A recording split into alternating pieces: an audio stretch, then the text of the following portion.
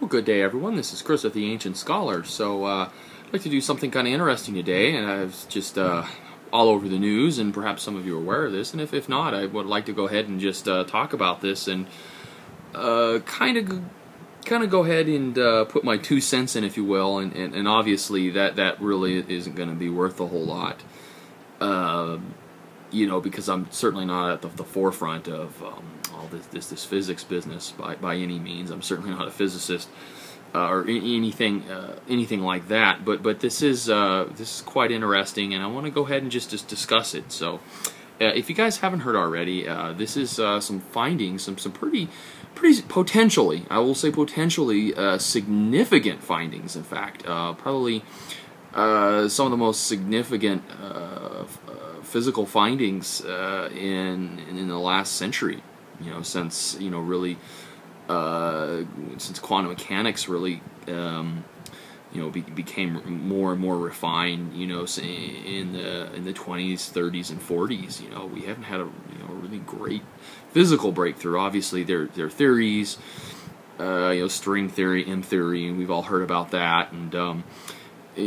But this is actually something that is physical in the sense that it has been measured. So this is incredible, potentially incredible. Obviously, I'm not going to come out and just say, oh yeah, this is confirmed, but certainly the potential implications are pretty profound. So this actually happened. This has happened several months ago, but it's just now kind of coming to light in the popular media.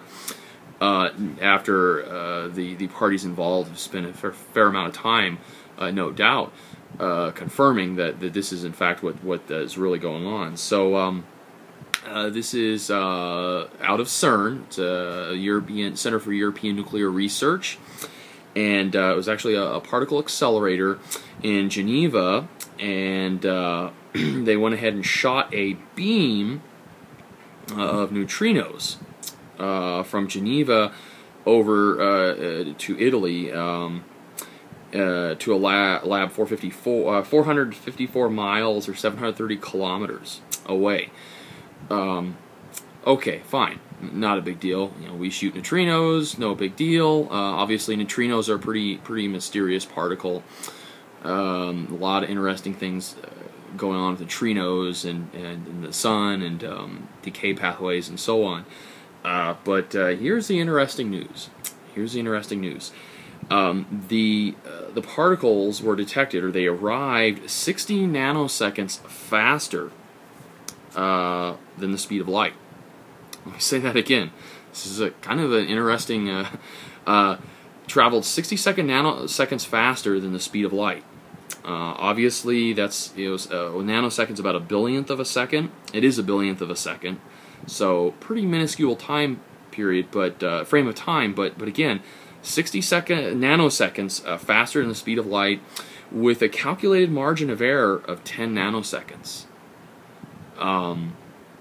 So if this is in fact true, the calculations in this margin of error is in fact correct. This is pretty profound. This is profound because obviously this is not in any theory that I'm, or not in any mainstream theory. Certainly not in one of the most successful theories in the last century, relativity, special relativity and general relativity. But special relativity predicts that nothing can go faster than the speed of light.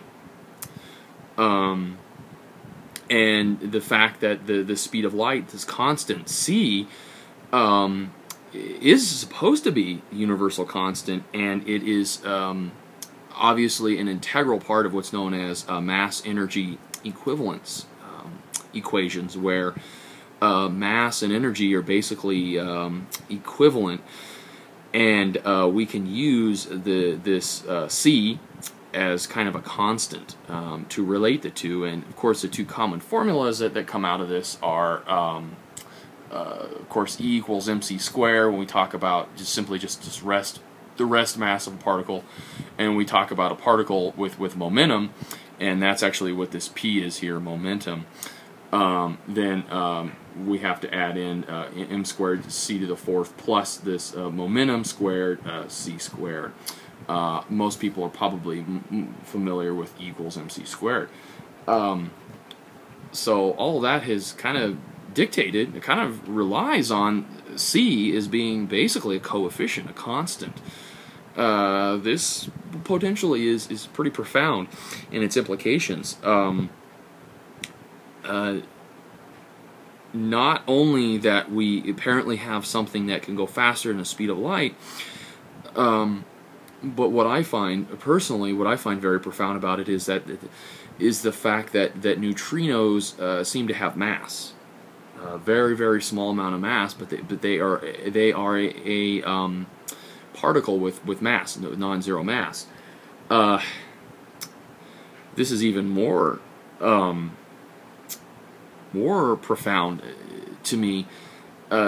Simply not only that, because we've to date have every test that we've ever done, other than I think there was some tests done in Fermi lab, and I'm sure there's some going to be some physicists that are probably going to correct me, but I believe there were some experiments done in the 2006, 2007, right around there, that had similar results to this one today, but the margin of error was really large in that experiment, or those series of experiments, so it wasn't as significant. Obviously the margin of error is pretty small here, and if this is verified, obviously this is profound. But kind of going back to my other point, so yes, we have something that appears potentially goes faster than the speed of light. That is profound, very profound. I can't even fathom what the potential implications of that would be.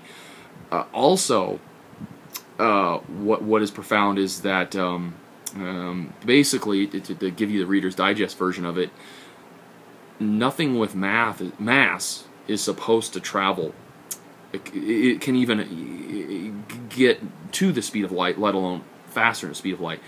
The convention was that we need, basically you would need an infinite amount of energy to get something to the speed of light that has mass, and that's why light, or photons, obviously waves, if you're looking at it as a wave, or photons if you're looking at it as a particle, but anyway, look at it, it doesn't have any mass. Light doesn't have any rest mass, at least. Photons are massless particles.